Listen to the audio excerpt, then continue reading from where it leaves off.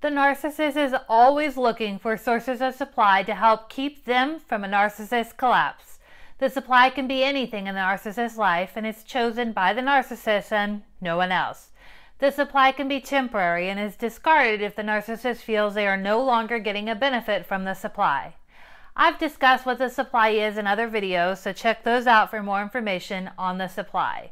Today, I want to discuss one source of supply for the narcissist, and that is the golden child. But first, I'm Dr. Emily Mayfield, a licensed psychologist. Thank you for watching this video and being a part of the Mindset Therapy family. If you enjoy this video, I would appreciate you hitting the like button and consider subscribing. The golden child is considered to be the special child who has been assigned by the narcissist as the face of the family and everything positive.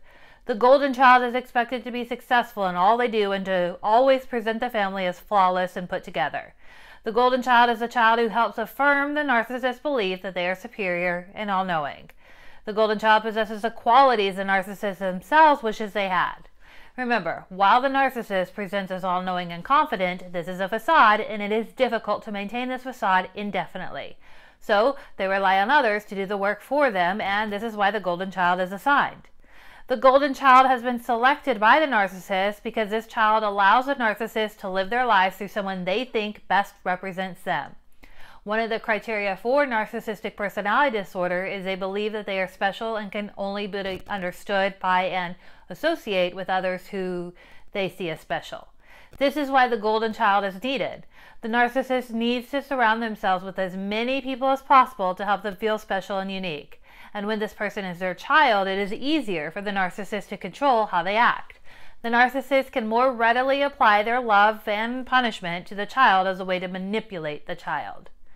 Comment below if you have known someone who was in the golden child role and what it was like for you and them.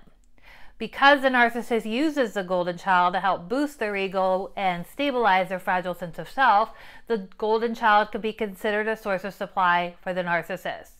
When the narcissist is no longer able to manage their feelings of low self-esteem and feels vulnerable to those around them, they will then use the golden child as a source of supply. When the golden child is used as a source of supply, it can be through positive and negative ways.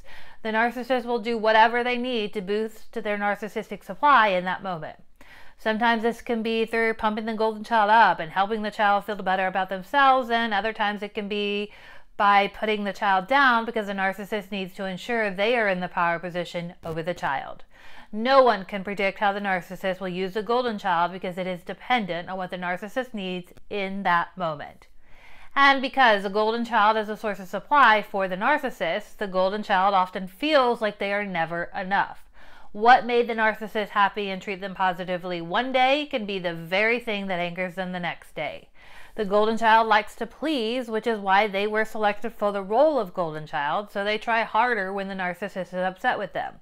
The problem is, the issue isn't with the golden child and what they didn't do good enough. The golden child then becomes stuck in a cycle of trying to please while constantly disappointing. The golden child is oftentimes stuck in the role they were picked for but didn't choose.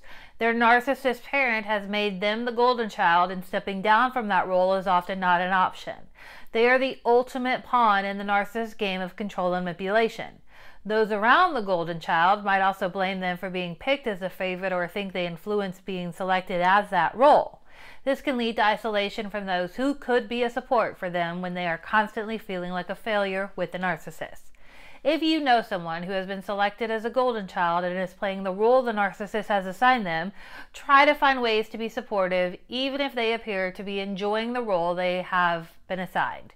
Sometimes people exist in survival mode as a way to not create more issues, and that is often what happens with the golden child.